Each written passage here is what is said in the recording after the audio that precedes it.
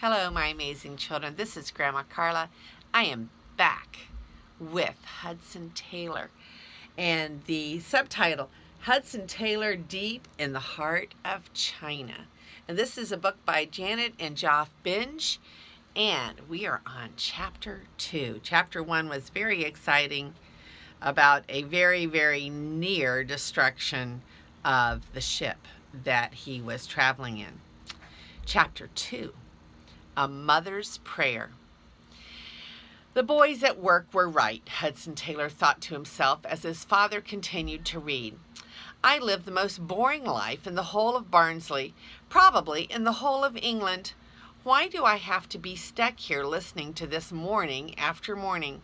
He was listening to his father read from the Bible. It followed right on from the Bible reading the night before, but Hudson hadn't been listening then either. He glanced around at his two younger sisters, Amelia and Louisa. They were paying perfect attention. Their blonde ringlets of hair hung still, and there was a serious expression on both of their faces. His mother sat at the other side of the table, nodding her head slowly in agreement as Mr. Taylor read. How boring! Hudson's mind drifted back to when he had started working at the bank.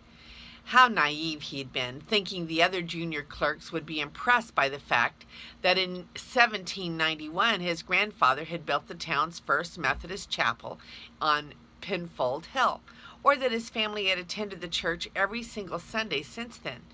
Instead of being impressed with his family's history, his Bible knowledge, and the fact that he could even read the Bible in Latin, his co-workers had laughed at his childish faith and began challenging everything he'd always presumed to be correct about his religion. Presumed. That was the right word. When he'd been told about Jesus and the Christian faith, he'd presumed the person was telling him the truth. But was he? What if there was no real truth? What if people just believed because other people told them to believe?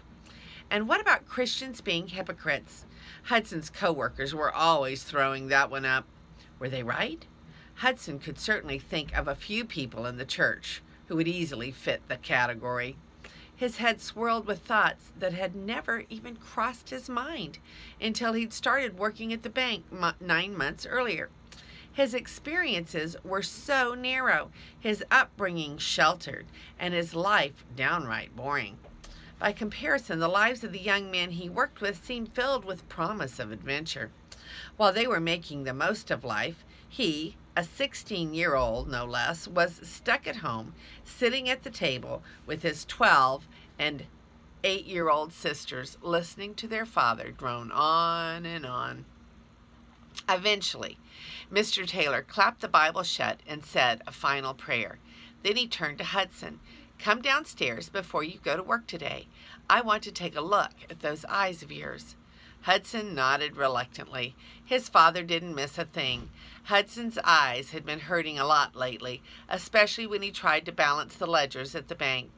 But he hadn't wanted to tell his father about the problem because deep down he had a suspicion that his eye problem had something to do with the gas lamps at the bank.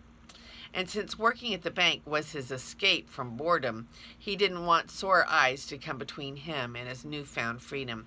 Hudson descended the stairs from the family living room to the pharmacy below. The familiar smell of herbs and potions greeted him as he stepped into his father's world of bottles and pillboxes. Mr. Taylor beckoned for him to come and sit down on the stool in the back room. This was where he examined his customers' ailments. He lifted Hudson's eyelids and peered into one eye and then the other through a magnifying glass. He asked questions. How long had they been hurting? Was it worse in the light or at night, in the morning or at night? Finally, the diagnosis was made. Both of Hudson's eyes were badly inflamed, a serious problem that could make him blind. The only hope for a full recovery was total rest. Hudson sat stunned. He knew it had been too good to last. There would be no more working at the bank, no more laughing with the other junior clerks. Instead, he'd be stuck at home all day long, being cared for by his mother and sisters. It was so unfair. But what did he expect? It had been this way all his life. Every time something started to go right for him, he would get sick. And ever since his younger brother William and then his baby brother Theodore had died, his parents had become extra cautious. Life already seemed totally boring, but Hudson had a feeling it was going to get a whole lot worse in the weeks ahead. As he lay in his darkened bedroom, all thought of adventure drained from his mind. The water dripping from his wet rags pressed against his eyes mingled with the tears of self-pity that ran across his cheeks. He could see his life stretched out before him, and it wasn't a happy sight. As the only son, he would one day own the pharmacy. One thing would be different, though. Hudson promised himself there would be no more Bible reading each morning when he was running things, and he wouldn't be praying with his children either. If nothing else, his time at the bank had shown him just how old-fashioned these religious ideas were. Hudson made a slow recovery, and when his eyes had sufficiently healed, he began working with his father. He was glad to be up and about again, and he was glad that the pain was gone from his eyes.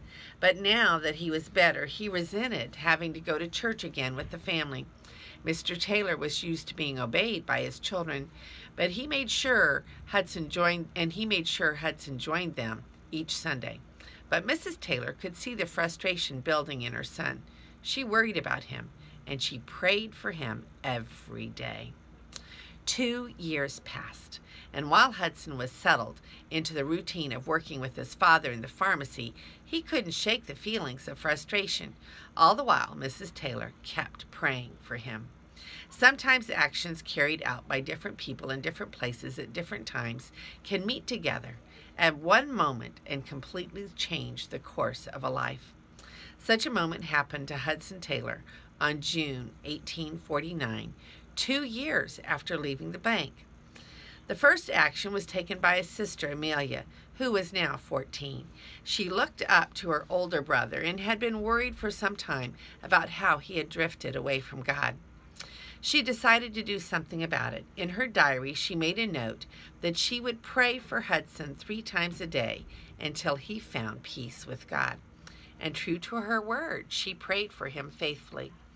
The second event happened a month later, when Mrs. Taylor went to spend several weeks visiting her sister. While she was away, she actually had some spare time, something she never seemed to have at home, attending to the needs of her busy household. So she decided to spend an afternoon praying for Hudson. On that same afternoon, back at home, Hudson was feeling particularly bored. He knew, though, that if he didn't look busy, his little sister Louisa would pester him to play paper dolls with her, or worse, his father would find some chore for him to do.